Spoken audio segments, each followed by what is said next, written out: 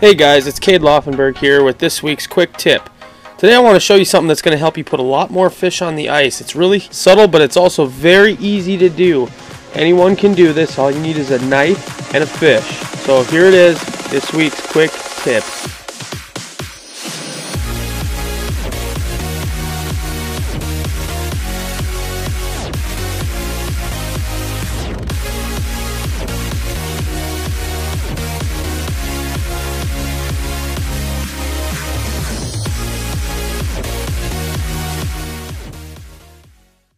So as you can see here, I have a 15.5-inch walleye that I caught today. What I did with this fish here, and this is going to get pretty graphic, so close your eyes if you're not looking to see this. I filleted this fish on one side, and that opened up the body cavity. And I was able to get in here. You see there's all this guts.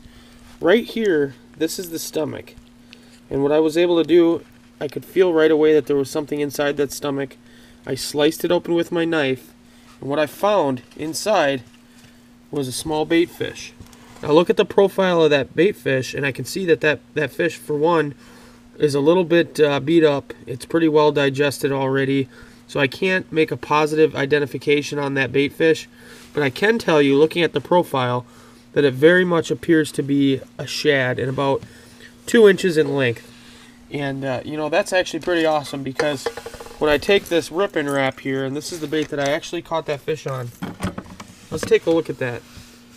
Look at how much that looks exactly like the bait fish that fish had eaten earlier today.